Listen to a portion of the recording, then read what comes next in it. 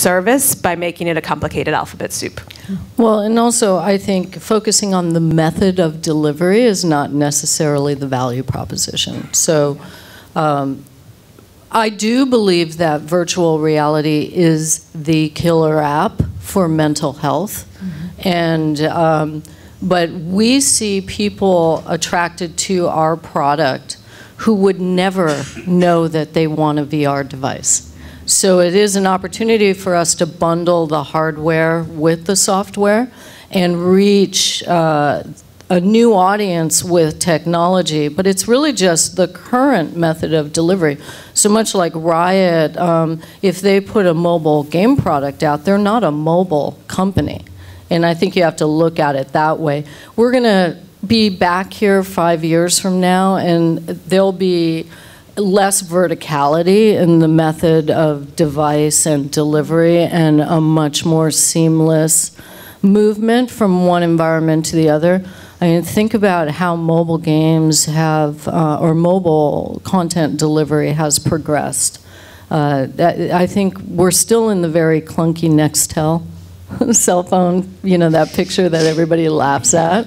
But I'm excited about an environment that takes these kinds of devices and integrates them with biosensors and getting, you know, real-time data. The innovation that will happen with the convergence of technology, we won't have a name for it that we're currently using. What would you call that device?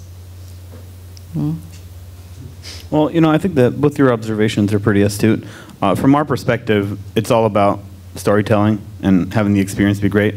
I will consider the market has arrived when somebody recommends that I play a title or that I watch something, and they don't tell me that it's a VR title. They just say, oh, well, you're just going to look it up and find out, and you're obviously going to have a way to consume it, and if not, you're going to get a way to consume it, right? So that's kind of the destination, right?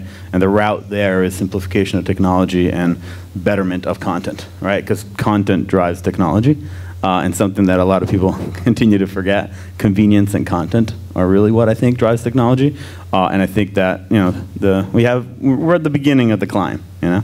Well, and I think the native property of immersion is what we're all attracted to, and that can be delivered in many different forms. I think I still fail miserably to explain VR at cocktail parties. I usually end up just flailing my body out, you know, in crazy ways, trying to explain, oh, you could do this, and, you know, just try to explain it. By getting animated, that's really pretty much what I end up doing. But we make mostly games. We do some non-games. But there's way more applications for VR besides games. I think there's a lot going on here. And just from seeing Abrash's predictions with what they're doing at Facebook in the next 5 years,